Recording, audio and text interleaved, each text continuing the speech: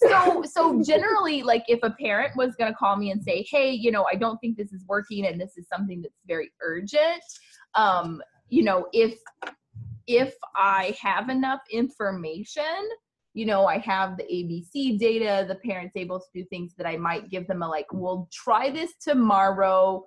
Here's, you know, do this piece of it. Here's the modification. Or I might see if, you know, the RBT we can schedule to go and support so that we can get some more data, or I might try and meet up with them. I mean, I definitely want to try and work with a family if they're saying, I need help now. Yeah. I definitely want to try to accommodate that because they are feeling like it's super urgent. So then, you know, let's do our best. Never wrong. Yeah, let's do our best